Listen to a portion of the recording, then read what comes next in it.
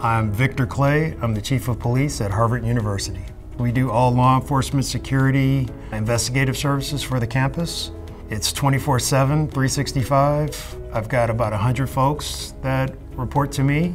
60 or so are sworn, and the rest are civilian and support staff. The report writing process in Mark 43, compared to the system we have now, is literally like using a computer system from the early 2000s compared to what you have today.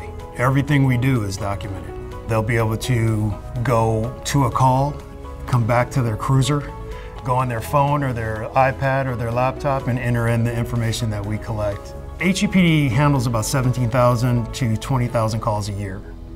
We write about 500, 600, sometimes 700 reports a year, and every one of those reports has multiple data points in it, and we have to track all that. And so this will help us with that process. We have a system now that we use for our records management and our computer-aided dispatch. You have to be on a specific computer to use the system. Can't access it from home. It's really antiquated for today's world. It didn't have the options that I needed for the data collection, the speed, the internet access. The Mark 43 people have been outstanding. They've been partners with us. They understand us, they're responsive, and that to me was huge.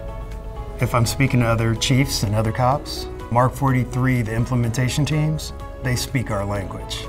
We can share frustrations, we can use our jargon and our shorthand, and they get it.